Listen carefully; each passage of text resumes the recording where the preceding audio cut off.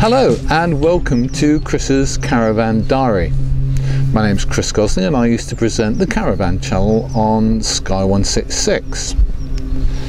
This year in 2011 we're here to invite you to follow us really as we travel around Britain and hopefully a couple of bits of Europe and have an interesting time.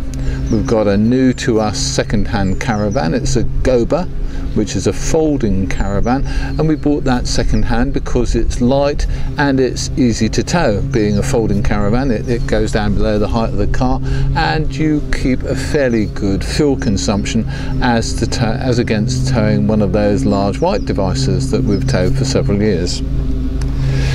This year we're going to be looking at all kinds of things, really things that I guess kind of interest me. And the first one that we've tripped over is this little device.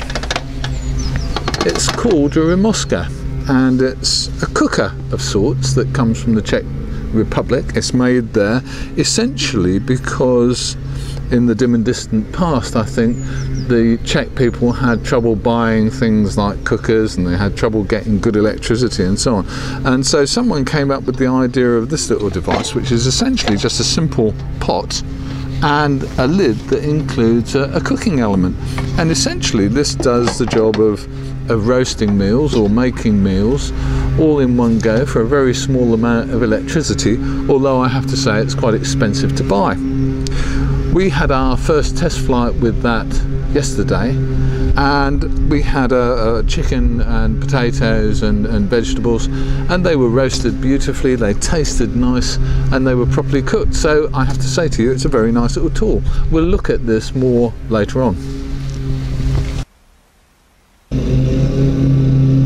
One of the things that we always do when we get a new to us caravan is take it on a bit of a test flight.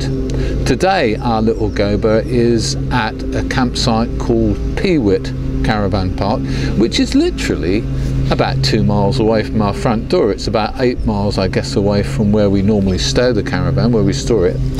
And in fact it's always seemed to me to be a good idea to take the caravan out for a night or maybe two, as we have done this time, and try everything out, make sure we understand where everything works. Because this is a folding caravan, you have a little bit more of an issue with making sure that things pack up properly and you can tuck things away in appropriate corners and yet find them easily.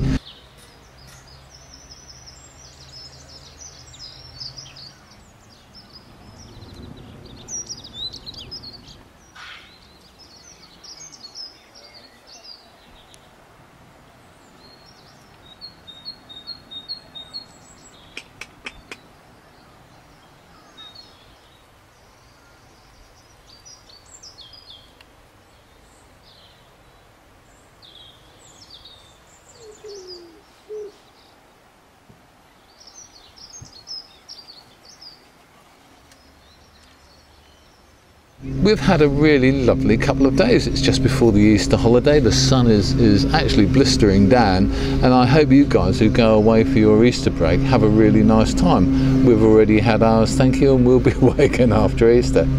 We'll see you soon.